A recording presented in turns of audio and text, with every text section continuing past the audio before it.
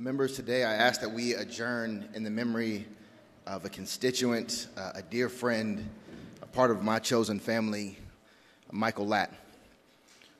Michael was born and raised in L.A. and embodied the best of the city's heart and spirit in his work. He devoted his career to elevating artists of color and using the power of storytelling and community building to leverage social change. He created his nonprofit, his company, and he named it Lead with Love. And while his dad and I and many others thought that that might be a little corny, Michael reminded us often that that's what we've been called to do. Through his nonprofit, he elevated the narratives of communities often unseen and unheard.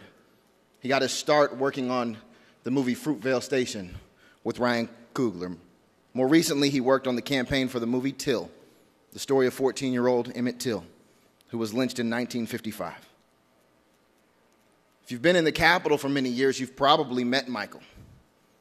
Anytime Common ever came up here, he came up here with Michael Latt. When we did the 50th anniversary of hip-hop this past year and honored folks here in this chamber, Michael Latt was among those people who were here. This was an unexpected loss for our entire Los Angeles community and for me and for his family.